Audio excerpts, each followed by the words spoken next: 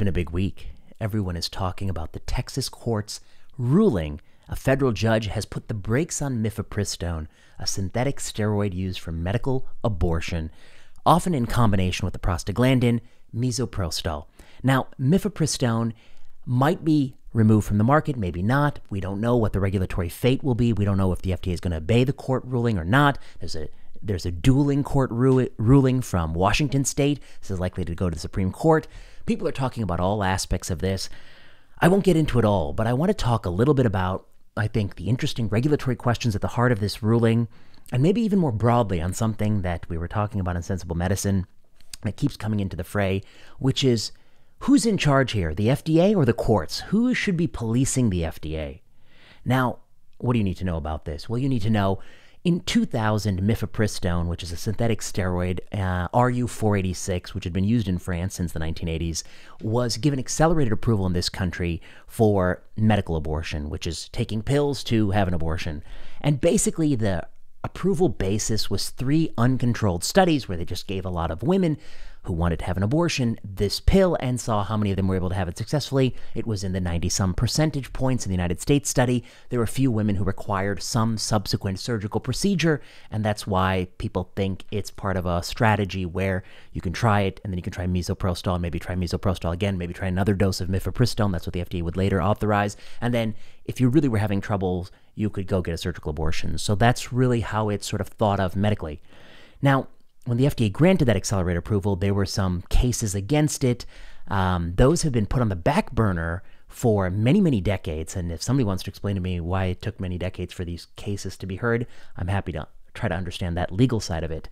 But during this period of time, from 2000 to the current day, the FDA took a number of other actions. So this product was initially approved with a bunch of sort of safety things built around it. There was a REMS, which is a method to track adverse events. There was a requirement for 3 visits with a doctor. On one of those visits with the doctor, that was when you got the pill. In 2016, the FDA took away some of the restrictions on mifepristone, specifically it increased the time when a woman could get it. It was originally thought to be something that you could take in the first 7 weeks of pregnancy. They extended it to 10 weeks. They eliminated the requirement to track the non-lethal adverse events. They permitted non-doctors to prescribe the product. They allowed a second dose of the medication. They allowed the drug to be given outside of the office. They lowered the visits from 3 to 1, and they allowed misoprostol, the prostaglandin, to be given sooner thereafter. In 2019, they modified REMS requirements. In 2021, they actually allowed mail-order pharmacies to dispense the medication, and that was thought in part due to the pandemic where abortion would be harder to receive. The regulatory issues at the center of this case, there's a lot of issues, of the legal issues, which is really do the people who are suing have standing. That's one of the key legal issues. I don't understand the legal issues. Somebody else is going to do a video on that. I understand the regulatory issues. There's 2 parts to that.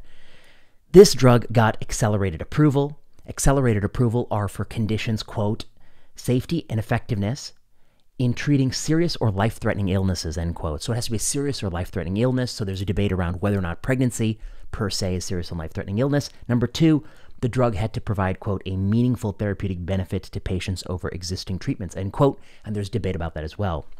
The long and short of it is the first part of the debate, the federal judge in Texas says that he doesn't think that being pregnant is a life-threatening situation because many pregnancies are not. However, some pregnancies are. And one of the arguments the FDA was making was that an unwanted pregnancy can cause depression. You might not feel great about that, and that is a life-threatening situation which warrants the use of accelerated approval. The judge says that he disagrees. By that logic, anything can cause depression, ergo anything can be candidate for accelerated approval, which, by the way, is kind of how it's used. It's actually used sort of really willy-nilly. But the judge says that the entity in and of itself has to be a life-threatening illness and not any downstream sequela.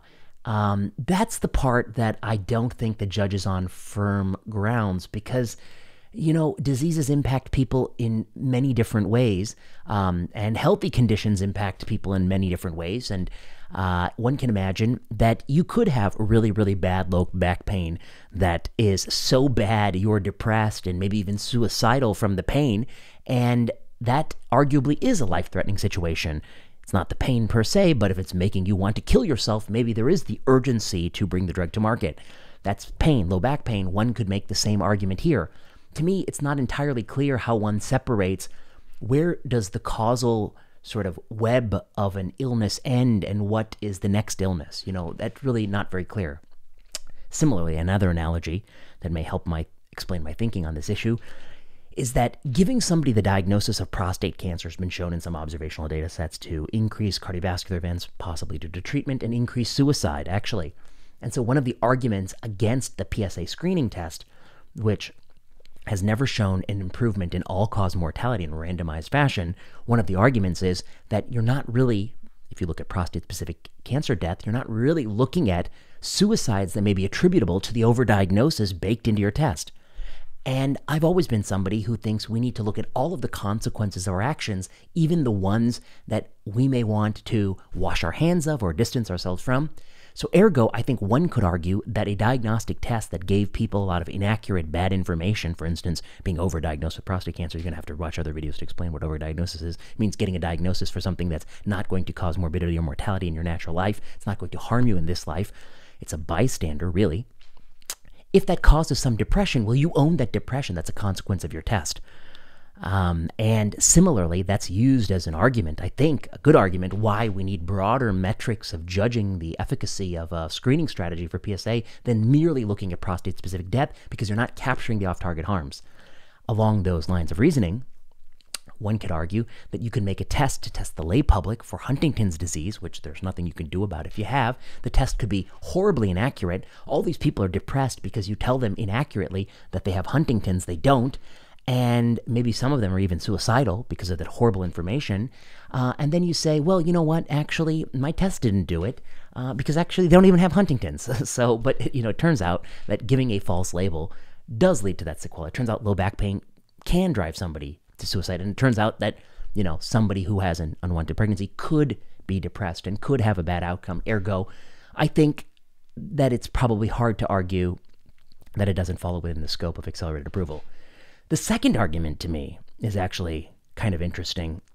Mifepristone must provide a therapeutic benefit over available alternatives. The judge says that surgical abortion is more effective and it's likely to have a lower complication rate, although he doesn't do a great job of getting into the numbers why he believes that latter claim, but he certainly believes the former claim that it has to be more effective. Why? Because it's often used in those situations where the chemical abortion does not go as intended to provide the definitive solution to the problem, to the issue, which is the person who wants to have the abortion. So he says it's better. The problem I have with this line of argument is he doesn't consider the third strategy, which is, you can imagine a study that compares medical abortion to surgical abortion. Indeed, he may be right that it won't outperform in terms of the success rate at the goal, and it may have more complication medical abortion. I don't know. Nobody knows the answer. But a third arm where it's a reflex strategy, medical abortion first and then surgical abortion backup, which is really what's being implemented in the U.S., that may do even better by that metric and may have better quality of life, etc. The judge doesn't consider that sort of daisy chain strategy. And I think that is the weakness of his argument there. Okay, this is probably boring you, so let me get to the part that's interesting. The part that's interesting is, should the courts get to second-guess the FDA?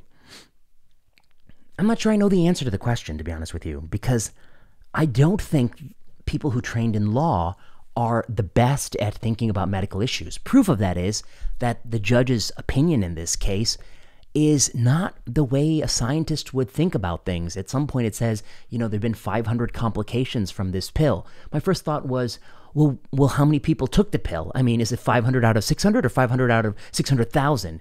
Wouldn't that matter? What's the denominator? That's the first thing a scientist or doctor thinks. Judge doesn't think that. And wouldn't the judge want to compare the problems and adverse events of having mifepristone available against the counterfactual of not having it available, which is not having access to surgical abortion in every state in America, and maybe some people are seeking back alley abortions or other sorts of problematic scenarios, and that will have a much higher complication rate. Shouldn't that be the counterfactual? The way a doctor or scientist would think about this question neutrally and the way a justice would think about the question are very different. So I'm not sure that legal training will help people sort out these regulatory dilemmas. Having said that, I don't think I agree with many of the liberal commenters who say that no one can question the FDA. Well, surely somebody has to be able to question the FDA. The FDA was not appointed by God himself. The FDA is a federal agency staffed with civil servants. The head of the FDA is appointed by the president. So are you saying the executive branch should control the FDA because he appoints the FDA commissioner? But I don't think you want that either, because when Trump was president, nobody wanted Trump to be weighing in on FDA decisions. Nobody should want Biden to weigh in on FDA decisions, but it turns out he has, because he put so much pressure on the administration to greenlight boosters in low-risk Americans that Gruber and Krauss resigned. You can go see my video on the channel. So people don't want the executive to do it either. Should Congress do it? Congress wrote the legislation that governs the FDA. In many cases, I think the FDA has exceeded the statutory authority given to them by Congress, or misused it, or abused it, or misinterpreted it. So should Congress do it? But similarly, just as a judge is ill-equipped to police the FDA, Congress is ill-equipped to police the FDA, I think. I don't think they have what it takes to do it. So who polices the FDA? I think no one policing the FDA is not tenable. The FDA can misuse accelerated approval. That's possible. It would have been very interesting to me if the first suit to put a hold on a drug wasn't mifepristone, abortion, a very politically loaded topic, but was something like a cancer drug or an Alzheimer's drug, something where the bulk of the scientific community felt like the FDA made a mistake and erred. I've read a lot of things about this. And I really ask people who are critical of the judge, and I am also one of these people critical of the judge, but I'm not one of these people saying that judges can never or ought never police the FDA. I'm not sure about that. I'm still uncertain. Somebody has to police the FDA. That's what I want to start with. I really think that's the case, and here's why. The FDA is ultimately accountable to the American people, but the people who work there are not directly accountable to the American people. So it has to be either Congress, the legislative branch, the executive branch, or the judiciary that holds the FDA accountable, and maybe all of them do it to some degree. Now, that's why I think it would have been interesting to pick a different example where liberals might have been more likely to say the judge was right. What if the judge ruled that the FDA violated accelerated approval to approve Exondys, which is that Bob Califf fiasco from a few years ago, a Duchenne's muscular dystrophy drug? I think that would be interesting, because then it would make people really think about what happens when the FDA gets things wrong, which they do, often, most of the time. In fact, I don't think they do a great job. Let me come to some of the comments I read. All right, there's a thread by a Dr. Rainey, who is in fact the soon-to-be dean of the Yale School of Public Health, where, she's critical of the judge, and I'm not surprised because, she's a well-known liberal on all issues. Okay, so I'm sure she's critical of the judge. Got that. But here's the thing that I found really interesting about her thread. I'm going to put the tweet up. If it were unsafe about mifepristone, the FDA would have acted, ! Just this week, FDA pulled approval for another medicine, Makena, that was used to prevent preterm births. It's not afraid to reverse its decisions when needed. Is Makena a good example of the FDA using their regulatory authority wisely? Let me check. I think the answer is no, because I'll put on the screen as well. An Office of the Inspector General report concludes that the FDA gave 64 months past the original planned study date to keep this product on the market without taking any action against the company. This is a product that just simply doesn't work. There's a viewpoint in JAMA called The FDA's Struggle to Withdraw Makena, Problems with Accelerated Approval. This was a big screw up at the FDA. They took years of delinquency while harms of this product continued to accrue, and they did not pull it from market.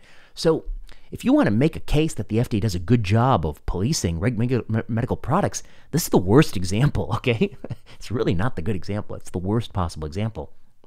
Why does this person cite this example? I think this person doesn't really know regulatory politics and regulatory history, and yet wants to comment on every topical issue. And I think that's one of the problems that we have these days, You get a lot of likes to say the judge was wrong, but to really understand where is the judge wrong, what is the root of being wrong, and to know the basic facts about Makena, I think, that's a problem. I saw another tweet. I'll put this up. Viagra's risk of death is 11 times greater than mifepristone when used for medical abortion. I haven't checked these facts, but to me this is such a bizarre comparison, because you do know that the demographic taking the product is probably different.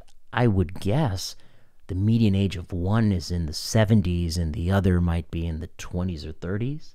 I would guess that being an old man with coronary disease or all of the other illnesses that go hand in hand with erectile dysfunction, and being a young person who's pregnant might not be the same. So it's not really a fair comparison, would it be? I mean, if you really wanted to make the argument that it's safe, wouldn't the better comparison be to the harms of an unwanted pregnancy and bringing that to term, the risk of pregnancy itself and the risk of some people, no matter what, seeking a potentially illegal or back alley abortion and the sorts of horrific conditions that arise around that? Wouldn't that be the better comparison? I would think. I've read so much about how the courts should just stay out of the FDA. And in my mind, that's hard to say if they're doing such a shitty job, and they are. We have multiple Government Accountability Office reports saying they don't enforce post-marketing commitments. Everything on Plenary Session for years, my show, has been about cancer drug approval after cancer drug approval that is just delinquent, unethical control arms. They don't halt the studies. They're just not doing a good job. Somebody has to hold them accountable. So what are we going to do? Do we need an independent agency within the executive branch to put a check on FDA? I don't think we want whoever's in power as the president to be puppeting the FDA decisions. Ironically, I think Biden did more of that than Trump. I don't think we want that. Josh Sharfstein, who was a Democratic appointee at the FDA, he wrote an op-ed in the New York Times about how Trump eroded the FDA's integrity, but he left out the part of Biden putting so much pressure on them that Gruber and Krauss resigned. These were two vaccine administrators who didn't resign under Trump. So I don't think you want the White House doing it. I don't think Congress is able to do it. I don't know what the answer is, but I do think there is a broader question, which is that somebody has to be able to regulate the FDA and say, you are misinterpreting statutes. You are misinterpreting the law. They've abused EUA, for Christ's sakes, giving an EUA for bivalent booster for a 6-year-old who had COVID twice. That's what they've done. They don't have the legal authority to do that. I think it's a misuse of the emergency use powers. I strongly disagree that to call that an emergency is crazy. So, what do we have here? I think we have an interesting case. I think there is an interesting core question here. Obviously, abortion is a political issue. I think, did the judge act politically? Yeah, I'm pretty sure he did. Do all the people criticizing the judge act politically? Yeah, I'm pretty sure they are acting politically too. I think there's an interesting question, which is how much autonomy does the FDA have, and what are the checks and balances on the FDA? It's got to be something. And I do think that the reality is, no matter what anybody likes, there will be more prosecuting of the FDA, so to speak, in the courts. I think it will be. In the next decade, there will be many, many more products. And if you're somebody who really wants to use the courts to attack the agency, I mean, just as a legal strategy, I would say pick some drugs that are really indefensible. You know, some of these approvals that have nothing to do with a hot issue like abortion, a political issue like abortion. Pick an Alzheimer's drug. Pick a cancer drug that the data was just so bad. It's not hard, okay? Watch this channel a few times. And then take that and show how the FDA violated the law and point out the facts that the FDA reviewers frequently go to the pharmaceutical companies when they're done, which we showed in BMJ. Point out those downsides. Pick an issue that will be very difficult for anyone to disagree with, that the FDA misused their powers.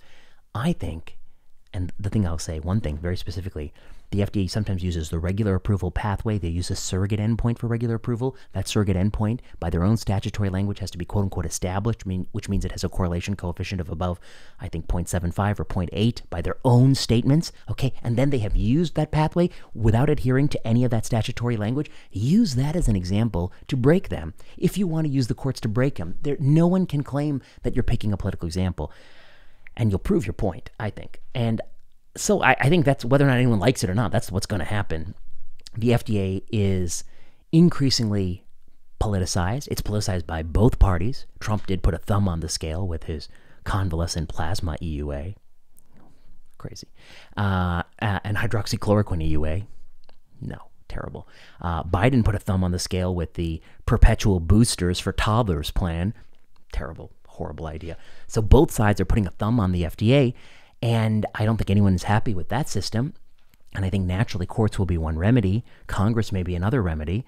But it'll be interesting to see. And so, you know, ultimately, there is no, I think, ironclad principle that the FDA can never be questioned in the court of law. I don't think that's right. But, you know, on this issue, I think that obviously, the analysis presented in the judge's decision is not really a scientific analysis. I mean, it would have to have a denominator and compare risks and have some tables and build a case that, exactly how risky it is. It does make some interesting points, I think, about how the FDA has loosened some of the requirements, but it's not that compelling. Neither is, of course, in my opinion, comparing the risks of Viagra in an old man with erectile dysfunction to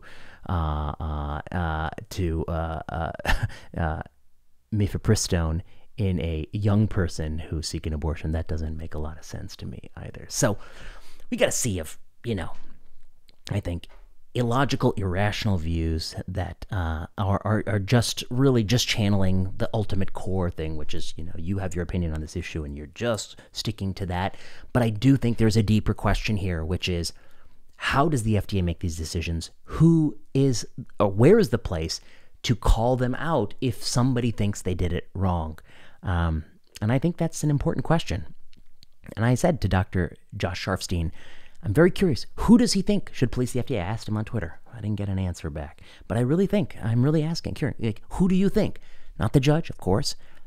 Congress, the president. You wouldn't like it if it was the other guy, but you like it if it's your guy. You like Gruber and Krause resigning over that booster plan? You like that? I thought that was pretty tasteless. Those are my thoughts. I'm going to think about it more, and maybe actually there's a good opportunity to really come up with some solution here, some check and balance on the FDA that is less likely to be blown with the immediate political wins, more likely to have some enduring qualities, but a place where people can legitimately push back on the FDA. That's really the solution, and maybe there's something to be said here. I'll mull that over. All right, those are my thoughts on this issue. Very interesting couple of court rulings. Shout out to Vladimir Kogan, who emailed me both and encouraged me to read them. I'll be back, more videos on all sorts of topics. I think I have some good ones coming soon, and maybe I'll do a short because I got something that's perfect for that. All right, you know what to do. Like this video, like, subscribe, comment. I meant if you like this video, like, subscribe, comment, and leave a message below. I'll be back next time.